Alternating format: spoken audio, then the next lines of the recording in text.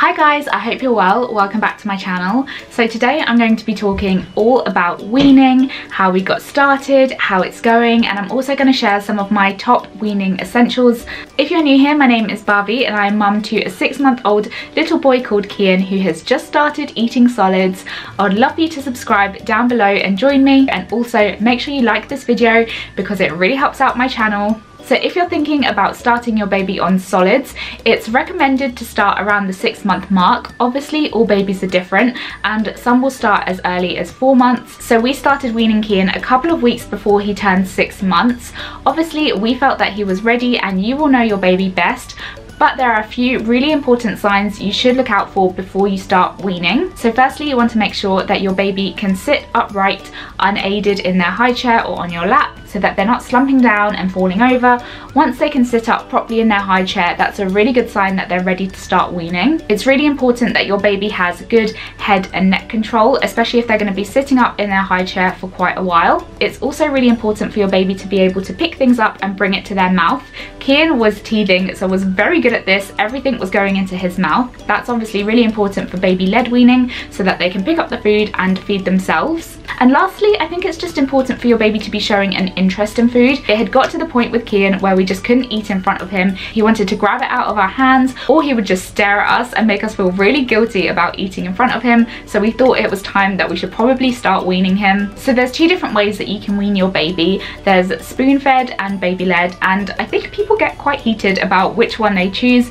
We've decided to do a mix of both. So we do spoon-feed Kian with purees, but we will also offer him foods in front of him so he can pick them up himself and feed himself. Some people passionately believe that baby-led weaning is the way to go. It helps the child become more independent and makes them more familiar with the actual food. And some people much prefer spoon feeding. It's much more convenient, much quicker and cleaner. So I'm quite happy doing a mix of both, but you can obviously make that decision yourself. So there has been points during our weaning journey where I have found things really overwhelming. I wasn't sure if I was doing the right thing or the wrong thing, but one thing I think it's really important to keep in mind is that everybody eats food differently. There's no right way to eat, there's no wrong way to eat, and every household will eat different types of food. So try not to get too stressed out about the process. It's supposed to be fun and enjoyable. Up until your child is 1 year old, their main nutrition will come from their breast milk or formula, so you really don't need to worry too much about how much they're actually consuming. The next few months of weaning are really just to get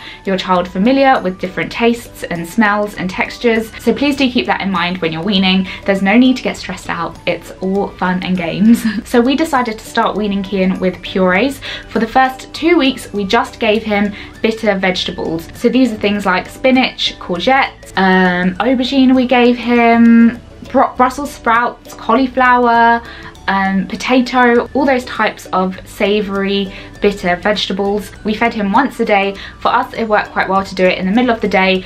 Just after he'd had a bottle, we'd wait maybe half an hour to an hour and then sit him down in his high chair to feed him. Obviously you need to work out a time which works best for your baby and your schedule. So we did the 2 weeks of bitter vegetables every day. This is a method which one of my friends told me about, and it is also the method which is explained in the Joe Wicks Wean in 15 book. They basically say that if you expose your baby to these bitter vegetables first, they won't acquire a sweet tooth so early, and they'll be more likely to accept these vegetables as they get older.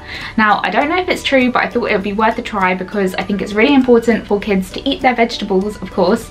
So I was actually really looking forward to seeing Kian have all these different reactions to vegetables, but really he was just happy to eat anything. He's just such an easygoing baby. He gobbled up everything, which I'm so happy about. I know it can be really tough if your baby refuses food, but if your baby does do that, don't be disheartened. They say that it can take up to 10 times of the baby being exposed to that certain food before they acquire a taste to it. So just keep on trying with the same vegetable, and hopefully they will come around eventually. So I found the purees really easy to make at home. It's so simple. You just need to boil or steam the vegetable, and then I used to blitz it up with a hand blender and add a little bit of formula. They say that the right consistency should be quite runny, like single cream or double cream.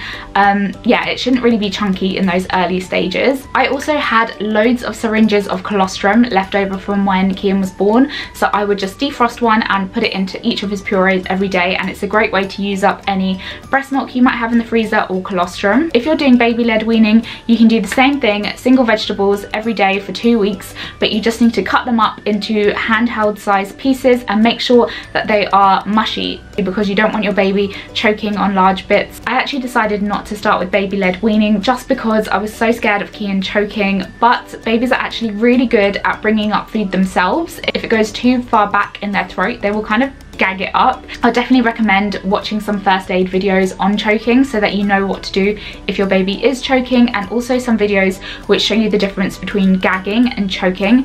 Gagging is a lot more like coughing and spluttery, whereas I think choking, they just go silent and they'll look very panicked and you can tell that they're not breathing. So definitely go and watch some of those videos just to put your mind at ease a little bit so that you can recognize the signs of a choking baby. So because of that, we decided to start with the purees. We just weren't comfortable to go baby-led at that point. So yeah, at 2 weeks we started combining different flavors, different foods. This is where I've started adding herbs and spices, maybe a little bit of turmeric or a little bit of basil or garlic to his purees, and he seems to be really enjoying it. When I'm making Kian's food, I do try and give it a little bit of flavour, just because we wouldn't want to eat bland food every single day. And obviously I'm Indian, so we eat a lot of onion based dishes, a lot of tomato based dishes, and I want him to get used to those flavours as a baby so that it won't be such a shock when I start feeding him curry when he gets older. And then depending on how your baby takes to food, you can add in different meals. So we very quickly went from 1 meal to 3 meals a day. I just found that it worked really well for our routine.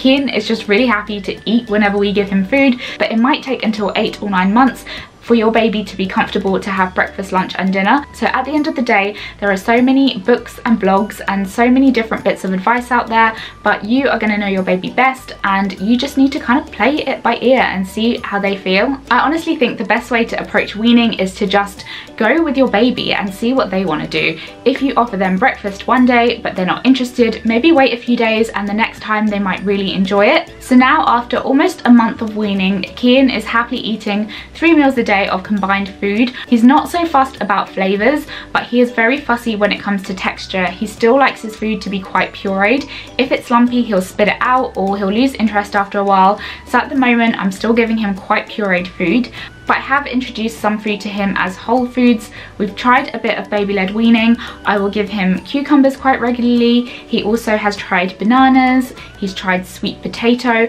But the thing is, with baby-led weaning, he'll be very frustrated if he drops his food or if it mushes in his hands.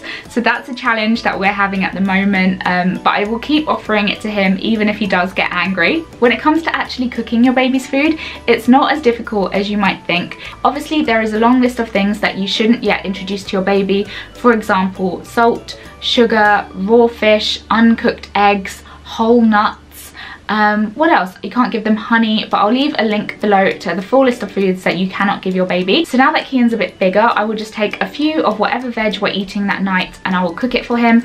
If I'm making like pasta, for example, I'll just take a bit out for him before I add in any salt or chili. So that works really well for me. I can usually figure out some sort of combination that we have in the fridge. Like some go-to ones are potato and carrot, or leek and potato, or yesterday he had tomatoes and peppers sauteed with a bit of basil in it, and I will just mash it up with the hand blender, and then any leftovers I have, I will freeze them. So yeah, if you want me to make a video of what Kian eats in a day or what Kian eats in a week, or some recipe ideas, let me know down below and I'll happily make that video for you. I do really enjoy coming up with different combinations.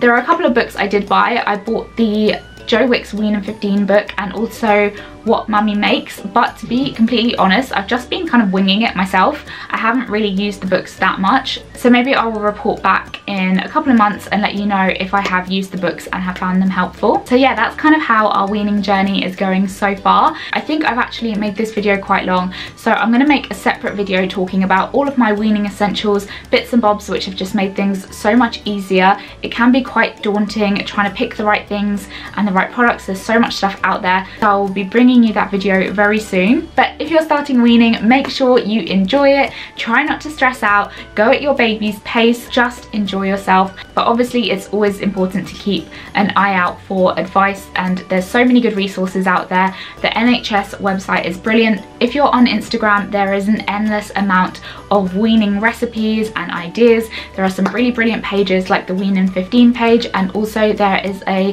nutritionist called Charlotte Sterling Reed. I think her name is SR Nutrition on Instagram, and she has a fantastic blog which I'll leave down below. Also, another thing that I want to say is that you don't have to listen to every piece of advice given to you. When I was a kid, weaning was done very differently, and you're always going to get different opinions of what you should and shouldn't feed your baby. Obviously times change, things change, so yeah, you don't always have to listen to what other people are telling you to feed your baby. And I think that that is something which will go on throughout their whole childhood, people having opinion on what you feed your baby. But like I said, every household eats different food, and you know, it's not that deep.